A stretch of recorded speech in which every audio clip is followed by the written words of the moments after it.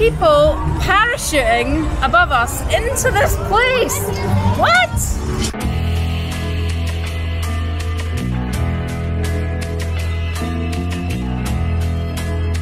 Okay, so we've arrived in Dubai. Now, before I show you around our room, that was the easiest kind of transition into a country ever.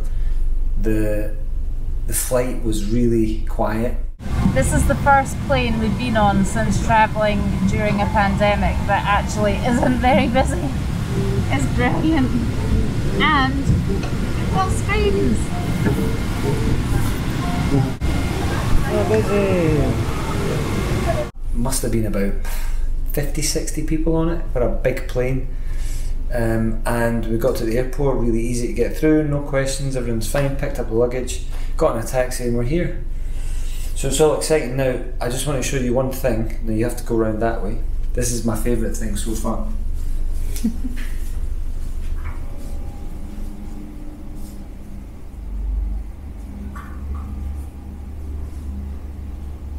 You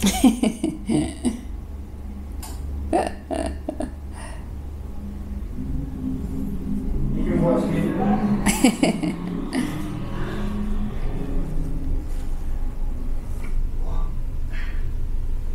How good is that? Great. So we've got a nice king size bed, and I've got a little office space here. I can do some editing and think I've actually got a job. And there's a nice little couchy bit there. At the moment, 38 degrees, so it's hotter than what we've had in the Maldives, which is ridiculous. But I think I'm just going to hunker down for a couple of days and enjoy the room, and man's going to watch me having a bath. And also, we've got a big TV. Yeah, looking forward to chilling and exploring a bit of the city. We're venturing out in Dubai for the first time. We had a very good night's sleep last night, which is great. We're feeling refreshed. And we're now on the hunt for a SIM card for our phones, purely because although there is Wi-Fi in the hotel, Dubai is a big place, and when we're out and about, if we haven't got access to Wi-Fi, there's a good chance we'll get lost.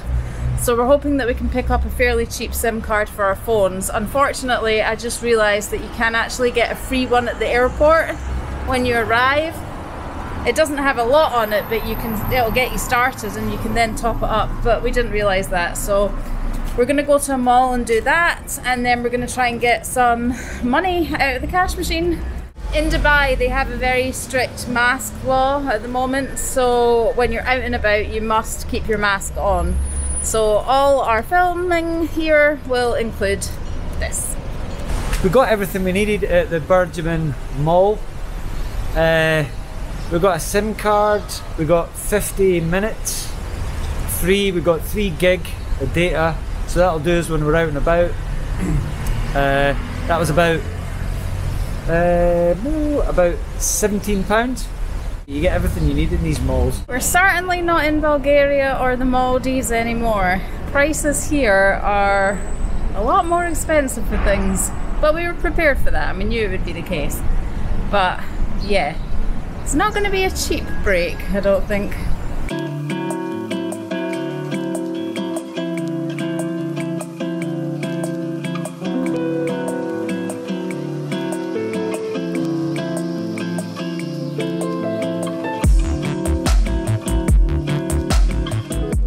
We are up at the pool in our hotel.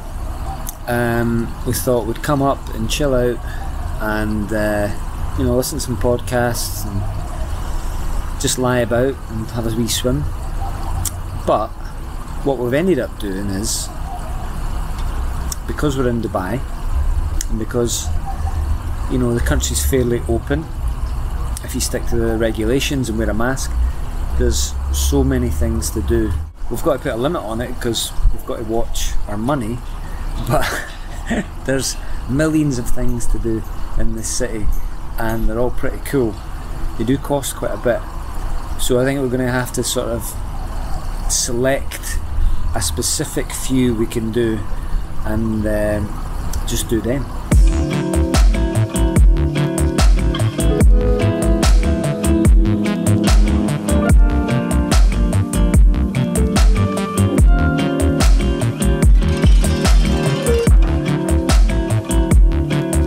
We are at Global Village.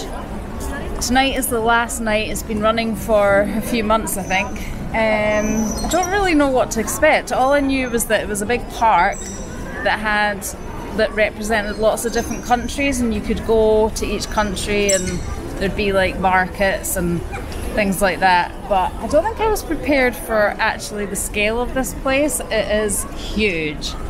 It's 10 to 8 at night. We could be here a while.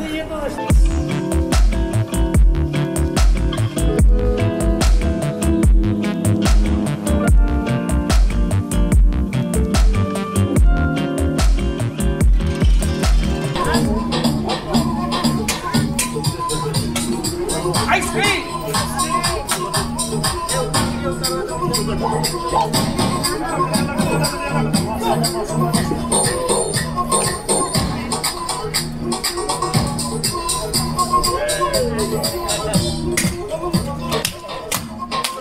This place is absolutely massive. You don't know where to start. We're just walking around the countries, having a look, then we'll have to decide on somewhere to eat. It's like going through Netflix and picking a film. Yeah. You don't know where to start.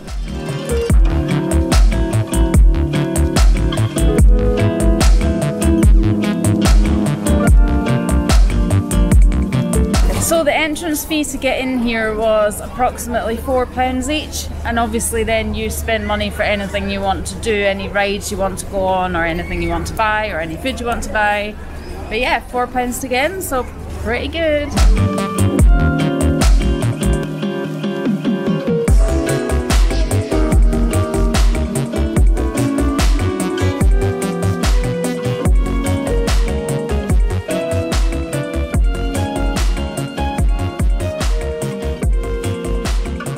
We're in Thailand and it's busy, which is a little bit scary.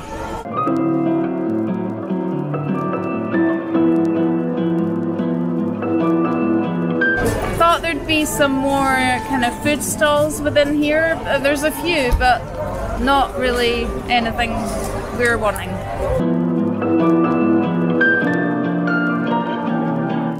It's a shame our suitcases are full, because I could have a field day here.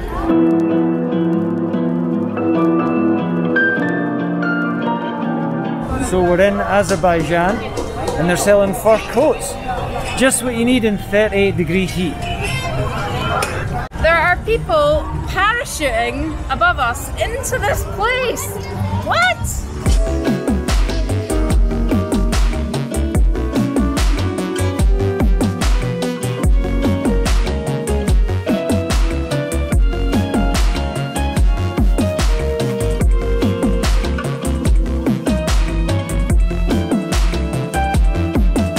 There's even a Thai floating village serving lots of different food.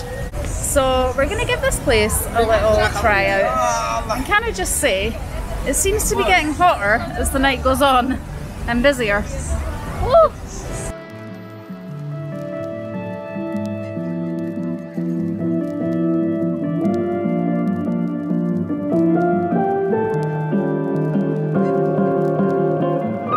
What do you have there? Shrimp balls. Are they good? Really good. There's lots of rides here. I think there's probably one or two that we might do. If they haven't got the dodgems, I'm not interested. They have got the dodgems!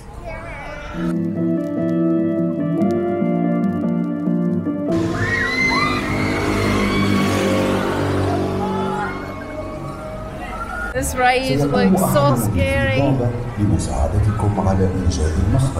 We're gonna do it? Maybe.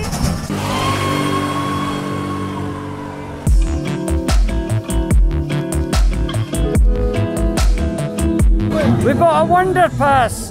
120 points each. Let's see what happens.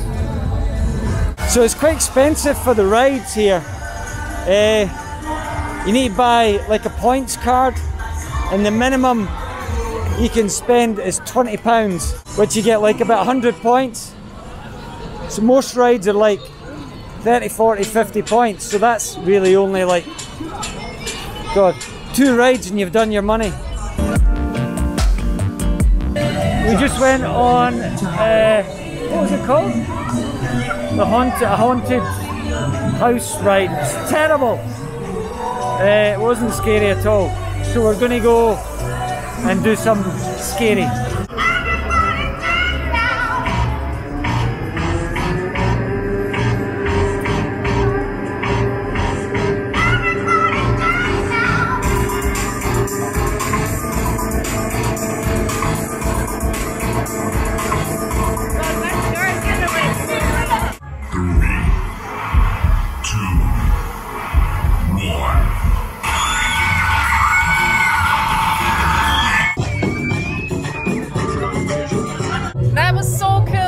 Such an amazing view of the grounds.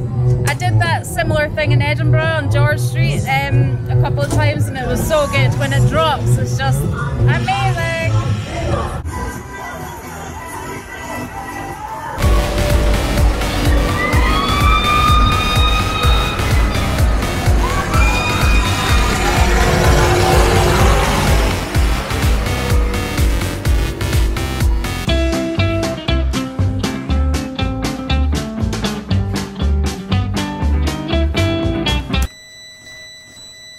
Just as I was about to go in the dodgems last night, our camera died.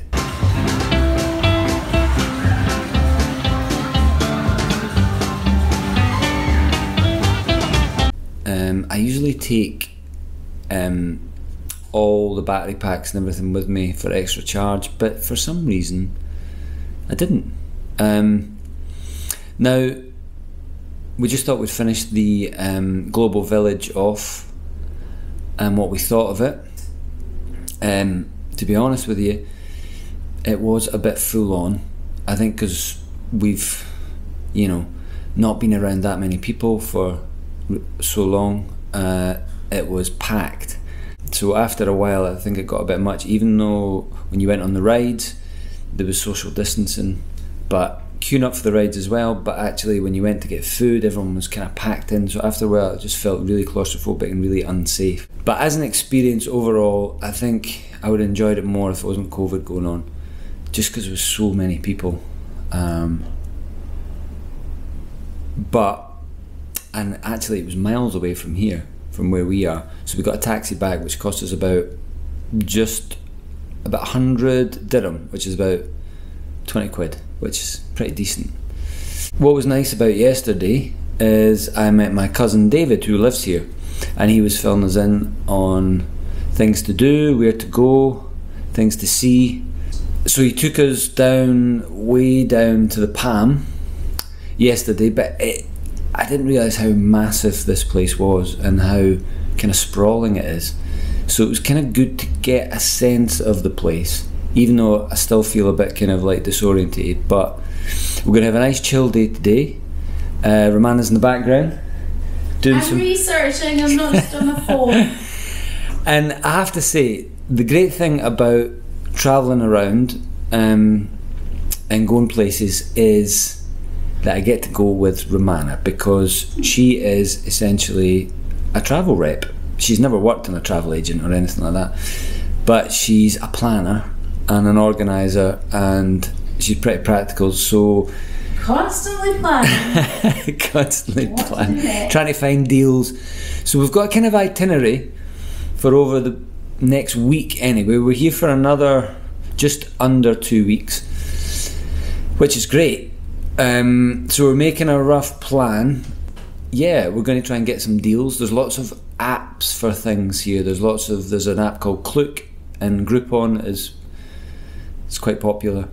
So there's lots of deals, and we love a deal. Romana loves a deal. So have a wee day off today, chill, and plan our next move.